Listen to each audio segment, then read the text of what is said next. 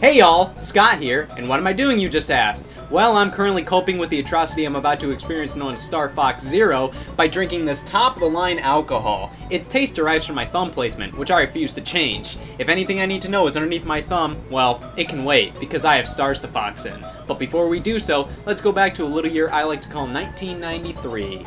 Star Fox has had a pretty rough life when you take a step back and look. The first two games are generally lauded as the pinnacles of the series, more so Star Fox 64.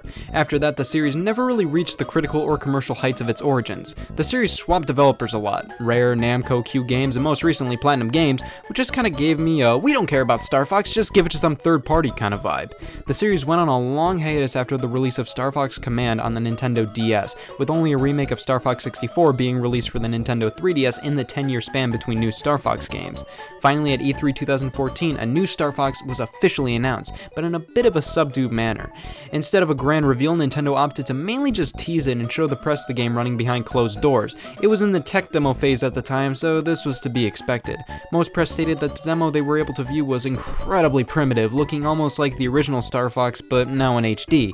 Miyamoto later stated that Star Fox for Wii U was slated for a 2015 release, he just needed to find the right developer. At E3 2015, Star Fox Zero was officially announced for Wii U, being developed by Platinum Games, kicking off Nintendo's E3 digital event. I remember trying to tell myself it looked great, but deep down I knew it looked pretty disappointing. The first thing most pointed out were the graphics, as they looked unbelievably underwhelming. But hey, the game had a fairly quick development time, as it was in the tech demo stage just 1 year ago. I stayed optimistic that when the game released it would look far better, and hey, it was even delayed to 2016 later down the line, so I had a ton of hope that Star Fox Zero would become the game that Star Fox fans have been waiting for years. This game is not good. Star Fox Zero utilizes a completely different control scheme from any other Star Fox game or game in general. A cockpit view is shown on the gamepad while a traditional Star Fox view is shown on the TV.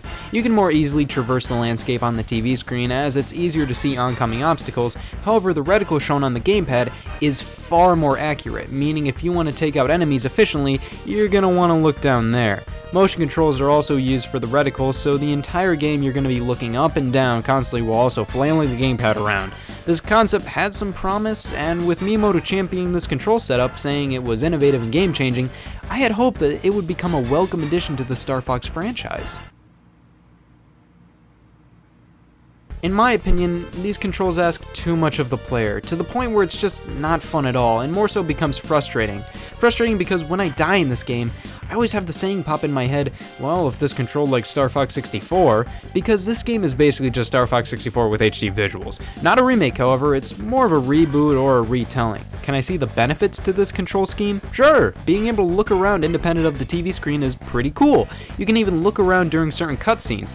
However, just the plain flying and shooting gameplay just doesn't play well with this concept. It overcomplicates every enemy you see on the screen. Rather than just pointing and shooting, I have to look down at a completely separate screen to shoot at the enemy, but now my attention's taken off of the TV, so only God knows what's going on up there. That's a major feeling I had with this game. Whenever I would focus on one screen to do a specific task, I would take damage from something I didn't see on the other screen. No matter where I look, it comes with a hindrance. I think this control setup would work leagues better in a much slower paced game. With Star Fox, you're flying through so much stuff, especially in the standard R-Wing on rail section. What's bad about this is that the fast-paced sections of Star Fox Zero seem like they would be a blast with standard controls. Sector Omega would be so much fun if I wasn't taking damage all the time looking down at the gamepad or just winging it on the TV screen. Yeah, the majority of the time I gave up with the two-screen nonsense and just suffered through looking at the TV screen. Doing this, I would basically have to hover around an enemy shooting multiple times before finally killing them, or just automatically aiming just a little to the side of where the enemy is. This worked out better than constantly looking down, but there's no avoiding these controls. You're going to have to look down countless times in a playthrough. If I look at the gamepad, the chances of me taking damage from something on the TV are far greater. The vehicles in Star Fox Zero range in terms of controllability and fun. On-rails R-Wing is way better to control than the R-Wing in all-range mode. In all-range mode, you get complete control over the R-Wing, so now you have another thing to focus on. Not only does this become clunkier to control, but these sections are beyond slow and boring and become, where's the enemy? Oh, there they are, all the way over there. Let's go over there, pop some shots in. Where's the enemy? Oh, there they are. On rails is way more accepting of the new control setup. I'm still not a fan of it, but being on rails helps you focus more on the gamepad if you want to. The walker was a feature in the scrapped Star Fox 2. It was brought back here, and it's fine, I guess. It's just really awkward to control. The Landmaster returns, and it's all fun and games until that goes into all-range mode, and it is just an absolute clunkfest, more so than the standard R-Wing in all-range mode. Controlling the Landmaster in a fully explorable environment is beyond clunky and is really not fun at all. And finally, the new vehicle, the Gyro Wing.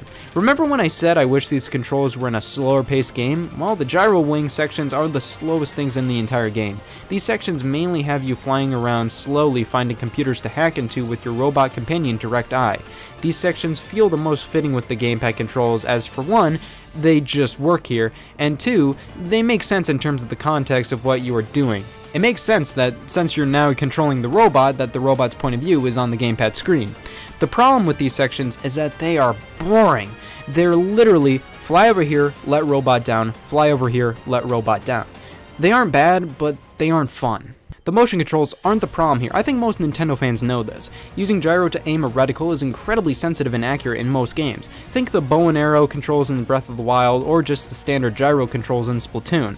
The problem is the over-reliance on the two-screen mechanic. This just does not work well at all in my opinion, and I understand these controls totally click with some people, and all I say is, I envy you guys.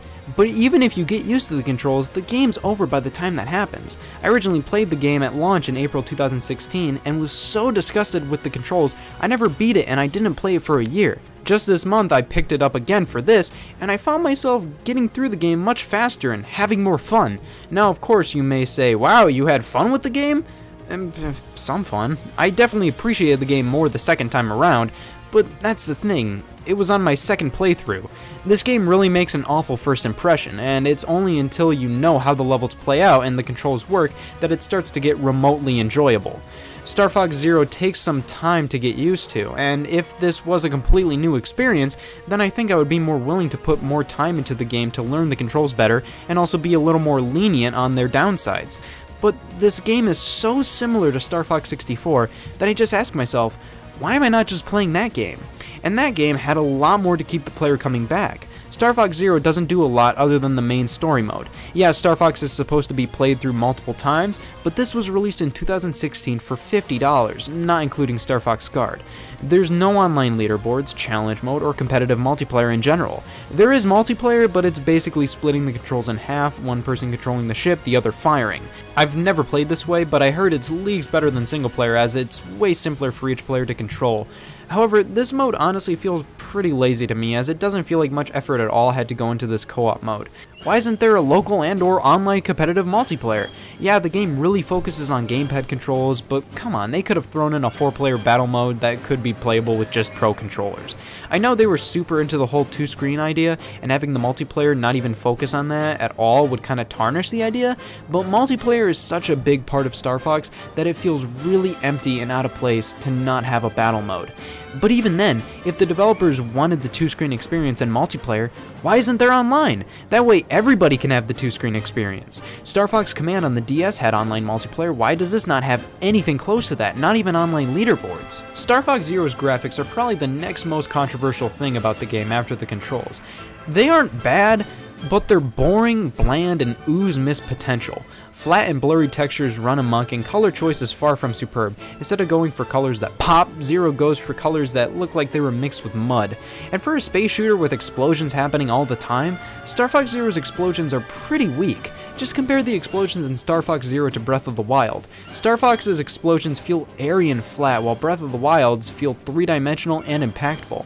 Now in motion, the game does look alright sometimes, and a lot of the backgrounds look pretty good. It definitely looks better running on your TV than it does on videos online. But I think what really hurts the game in my opinion is the painfully simple geometry of the landscapes. It looks like a GameCube game in HD. Just look at the mountains, hills, ground, and the buildings. They all look jaggy and way too simple. Instead of looking like something an artist designed, a lot of the settings look like something that was designed with compromises and a low poly count. Now, many will point out that the graphics are so simple in Star Fox Zero because the game has to fully render two screens, both showing the same sequence from different angles while also maintaining a relatively steady frame rate. Sure, that can be considered impressive, and I would be fine with the simple geometric models and landscapes. if the art design was better. Star Fox Zero opts for simple models and bland art. Like, look at these buildings. It's like the director told the designers, go for a building motif on that building. There are sections of the graphics that look great though. The water effect in Corneria, for example, looks pretty good. I just wish everything else had more care put into it. The music's alright, I think it fits pretty well. The world map in Corneria music is great in my opinion, and while the soundtrack isn't really all that memorable, no specific track is bad. The voice actors from Star Fox 64 reprise their role, and I think it's great. When I think of Star Fox, these voices pop in my head, so it's definitely great that they're back. One of the biggest disappointments with Star Fox Zero was just how derivative it was. Like I said, this is basically Star Fox 64. A few things are different, but by and large, it's a retelling of that game. I think I would be more okay with this if half the games in the franchise weren't a retelling. Star Fox Zero is a retelling of Star Fox 64, which had its own retelling known as Star Fox 64 3D, which was a retelling of the original Star Fox.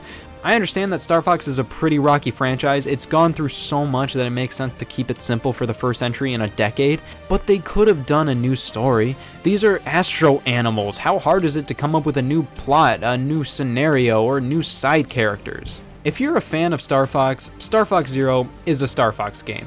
You just have to work for it more so than any other game in the franchise. I would have been more cool with that if the game wasn't just Star Fox 64. And because of that, I had a hard time liking this game. It just made me want to play Star Fox 64 instead. It felt like Nintendo wanted to new Super Mario Bros.ify Star Fox, creating a standard for the series to base itself off of for forthcoming releases and merchandise. Instead of doing something new, just take everything from Star Fox 64. Who wants new characters for fans to enjoy? Just rehash the same ones from 20 years ago. I feel that the content outside of the main game is severely lacking, the graphics are bland, and the controls are just not for me at all, and I feel that everybody will have problems with it at first, or throughout their entire playthrough. The controls don't make me feel empowered or like I'm really flying the R-Wing, they make me feel weak and stupid. I don't feel like a Star Fox, I feel like a loser.